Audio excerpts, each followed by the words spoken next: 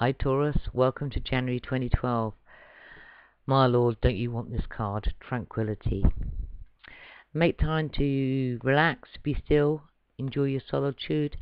Now, don't we need that after December? You know, it's a manic month. But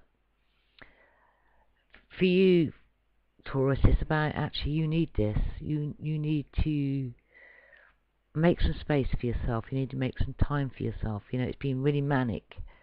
Not just in December, but it has been a lot of changes going on for you in the last sort of quarter of last year.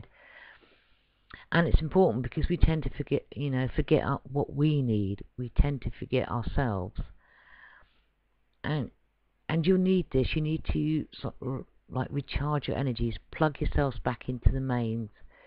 You know, you need that quiet time. And quite often when we have quiet time in that sort of tranquility, the peace, the solitude, it's time for us to think. And so some of you are going to be reevaluating, you know, who you are, what you are, where you're going. But we can't do that when our life is really sort of so busy. So I'm asking you for this month of January is just to take some time out. You know, learn the word no. Take some time for yourself. Maybe go for a walk on your own. Commune with nature. Just start to learn to put yourself first and really listen to your inner self. You know, what is it you want, Taurus? What is it?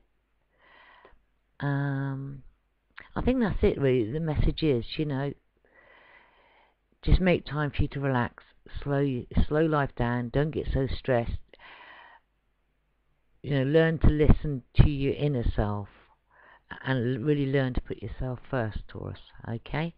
I hope that's helped you, and I'll speak to you again in February. Thank you.